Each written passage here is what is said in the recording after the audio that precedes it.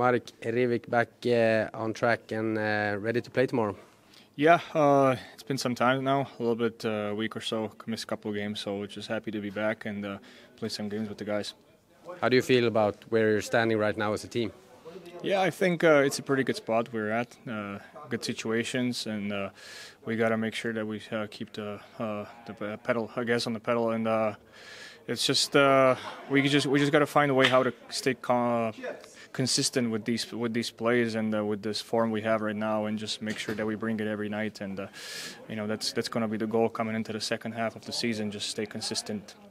How do you feel about what Lucas has been doing the last couple of months? Yeah, I mean, he's been in a great form. He's been playing a really good, a lot of great offense, and so it's a joy to watch him right now. Hopefully, he's going to keep it up. And Modo tomorrow.